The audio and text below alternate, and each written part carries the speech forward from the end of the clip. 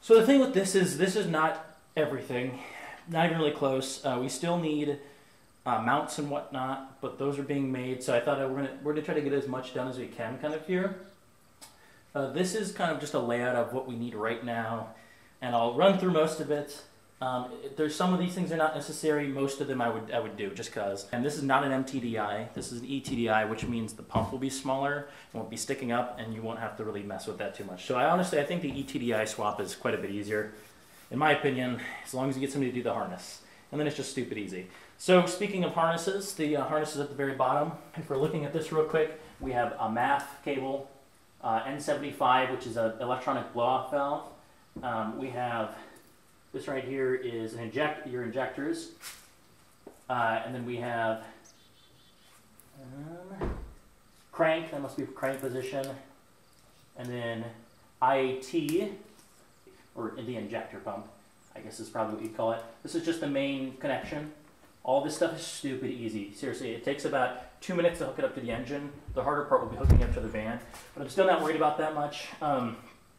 This is your OBDU port. He even has a cool little 3D printed TDC thing on there. His company has TDC. And that has a nice long cable so you can put it in the front of the van.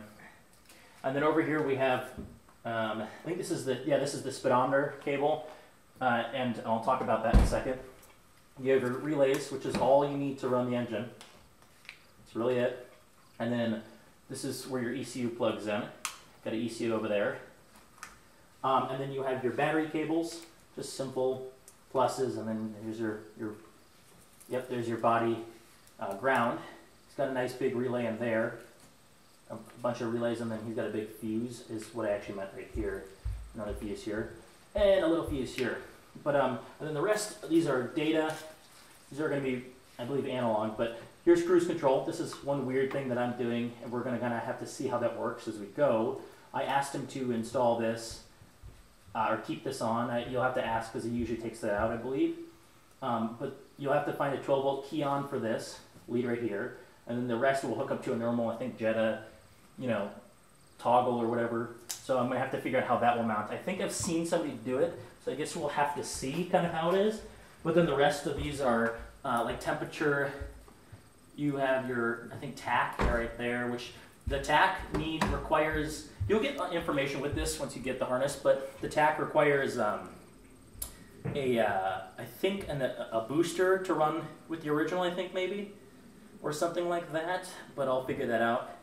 Trigger, probably 12 volt. This is, glow plug light, which I don't have a diesel Vanagon dash, so we'll probably have to see what we're going to wire that into. Maybe just an indicator. Temp gauge, and then oil pressure light. That will just go to the normal oil pressure light. And I think that's it for this, and that's literally how simple that is. So I'll link him. He is awesome. I think this is about $300, maybe just like a tiny bit more, but seriously ridiculously cheap for how good it is. I highly suggest having this guy do that. So speaking of that, we were talking about the cruise, or my bad, not the cruise, the pedal. And the weird thing about this is it's not actually wire driven. I mean, it's electronically driven, but it's not cable, even though there is a cable. It's kind of a weird system. So there's this cable right here that you'll hook up to your pedal, and then you'll literally hook it up to this, and they just connect together. But this is how you can do cruise control without having like an extra module or anything. And also it is really nice because you can still use the cable from your van. We'll have to see where we're going to install that, but a few people have told me, I believe, about that and said you could do it, so we'll be looking at that. I think this is a bracket. Ooh, I can't remember what this is for. I'll have to look back at that, but it's just a bracket right now. We have our ECU, Malone tuning. These are, I think, chips. I think the current one's already installed, so these are probably just older ones. Flywheel, clutch, pressure plate all together. This is an LUK or LUK or Luke or however you pronounce it. All this stuff will be linked, and yeah, it is LUK. I can see that from here. It comes with literally everything. It comes with even the bolts that you need. So this is your upgraded oil cooler. This is absolutely not necessary, but honest to God, just do it. Seriously, like I have heard, like out of the few issues I hear, sometimes people say they have high oil temps, and sometimes I hear that they have high, I can't remember what it is, but it's your exhaust temperature, which is important in a diesel. And I'm going to be doing a charge cooler, which is not in here, but we'll do a layout for when we actually end up getting that. I'll probably have to figure out the routing and whatnot for that, but and then oil. So we're getting the bigger oil cooler. So we're gonna do that. That should be all good. We have exhaust and intake. I can't remember where that other one is. That actually probably isn't here right now, but I do have them. But they are the gaskets for those. They'll be linked. And then there's copper nuts for the exhaust so they don't seize. We have the oil baffle. I think this is what that's called. That is, I think some engines come with them. Just buy a new one. They often have dead seals and shitty seals, so just get a new one. They're like $30. You have a Vanagon diesel oil pump over there, which is absolutely 100% necessary unless you want to modify the other oil pump to fit. So why not just buy a new one? That's one thing that could go out. Which we did. They're brand new, available brand new. Loctite 242, that is, I believe, blue, actually is technically what that is, even though it looks red. You need that. It's medium strength. You're going to want to put that on everything, basically. You don't want anything backing out. You put this engine in, you want it to, work. Okay, now to the kind of pretty, actually. We have literally aerospace grade tubing, all custom done, really expensive. Honest to God, really, really expensive. 100% worth it, I would say. But here is his info right here. He's GB, G-E-E-B-E-E Aero Products. He literally supplied gloves, and he supplied this incredibly nice tool. It looks like literally like a snap-on, like unbranded tool, and it is a bendable kind of like socket, and it's meant for these tubes, and it is awesome. Seriously, I don't know why I've never thought of this. I would have bought this anyways.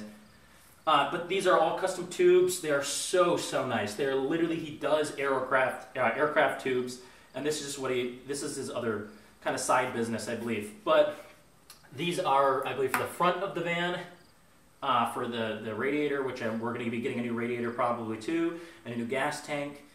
But here you have just like the main hoses you kind of need. Another thing is replacing the metal tubes that go to the front from the back. Highly suggest that. We have not gotten those yet, but definitely am going to. Looking over here, we have our oil pan. This is literally brand new, hard to find. I'm not going to lie. One of the more annoying things, but I happened to find a dude that literally had one brand new in a box. This has never been used. And then over here, we have our exhaust and intake manifolds. These are very specific. I believe this one is hard to find this exact model of because you'll need the triangle instead of the trapezoid flange. And also you need the specific one, because you need the specific one of these so it points in the right direction. But they are findable. They're kind of annoying, but you can find them. Honestly, I will probably start trying to source these for other people, but we'll kind of have to see. And then honestly, buy an impact gun. This is not mine. We're going to be buying a nicer one anyways, like a bigger one. But this is just, for now, you want an impact gun. It will make your life so, so much better.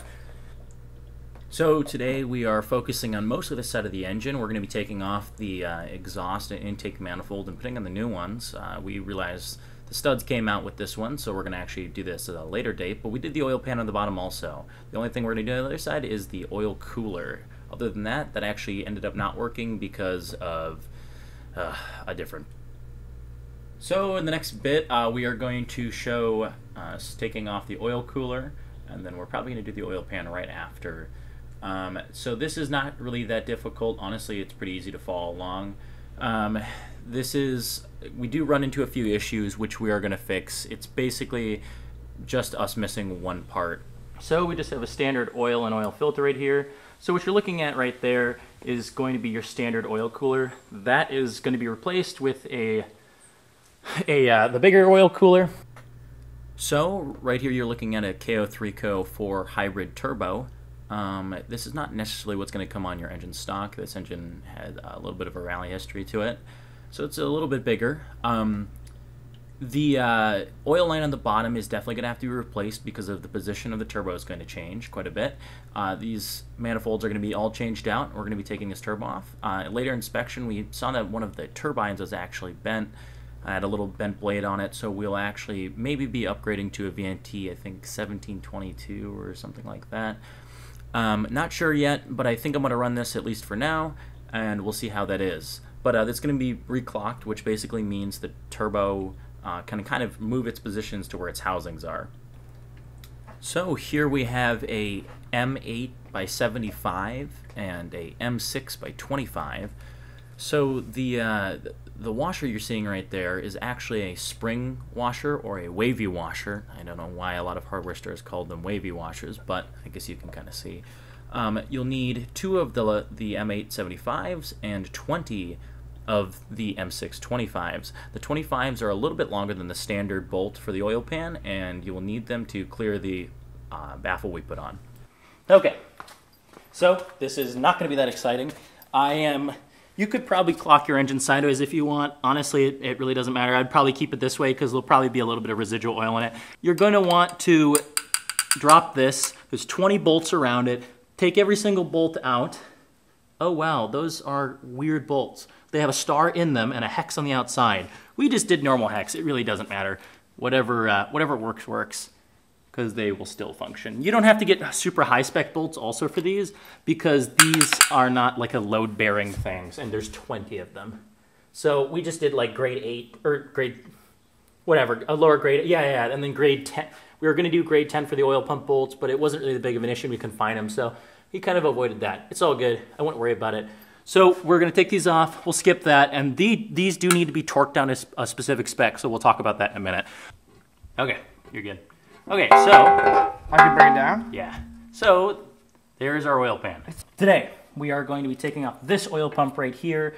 Wow, they said hexes would work, but these are not hexes, these are Allen. But that is totally fine. We'll be putting hexes in there. It literally does not matter. As long as they're the right spec bolts. It actually probably would have made this a lot easier if we could have used Allens. I kind of assumed that there would be an Allen in here, but I guess literally everything else is hex. Nothing really to be worried about. So I'm kind of taking off this old oil pan gasket. We'll clean up the seal around here. I'm not exactly sure what most people do for the seal, but we'll make sure that gets cleaned up. Okay, this is a T40. This is a star bit. It's literally going to work. Don't even worry about it. Honestly, we're not using them anyways, especially, so it does not matter. So take those out. You can just use an actual wrench for torquing or breaking stuff. Yeah, not that bad, but still. I'm shouting out William Poole. Super great. Seriously, like, I literally would not be able to be doing this without William Poole's blog. And make sure you're cleaning up everything as you go. Don't want to be getting any contaminants in these. It'd be a very bad place for that. There is a drive shaft, kind of, and there is a key. You're going to want to make sure it goes into that. If you see, there's a little line on one side. And I'm sure inside of it has a little bit of that line also. But it looks like it kind of goes like that-ish. And that maybe. There we go. Sick. That is not bad at all. I don't feel any play, so that should be perfect. Okay, so we got those crush washers and the longer bolts. They just go in there. Nothing too crazy. And 20 Newton meters for these 2 bolts right here, and then all the oil pan I believe is 7. So here, a click. So we can get the baffle on. Shit, I just realized I learned from my mistakes. Do as I say, not as I do. Except for Mossy's like the one dude that doesn't drink. Yeah.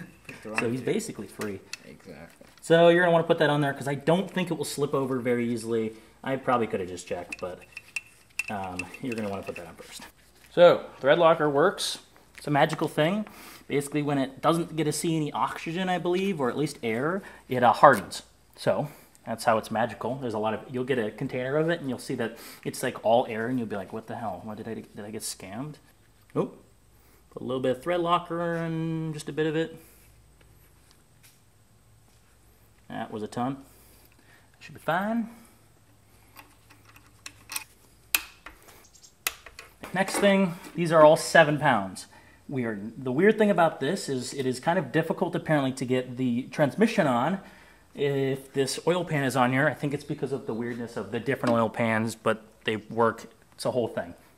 But, so what we're going to do is we'll put these on, but we only hand tighten the bolts just to keep it on, and that is it. So I won't hand tighten them, I'll use that, but okay.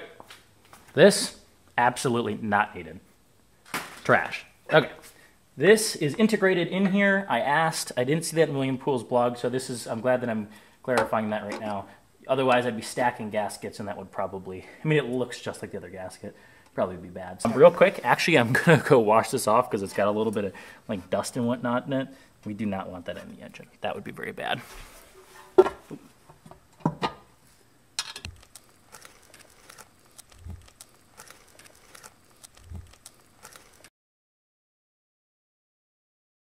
The turbo is probably going to come off, so we'll take this off. This line probably needs to come off, it looks like. It's just a few bolts. These are 13s, and then these are Allens. I'm not sure what size they are. We'll see. Probably T40 or something would work, star bit. And then we'll put our newer manifolds on them. So they are 12s. Okay, cool. So the stud came with it. Looks like I'm probably going to be replacing these studs. That's okay. Right? And it looks like that last one is probably going to need it. But yeah, that wasn't bad. Then we got this one off. I think it was a 22 or something. I just used an adjustable wrench. And then we're taking off this other flare nut over here on this line. And then we'll take off this manifold.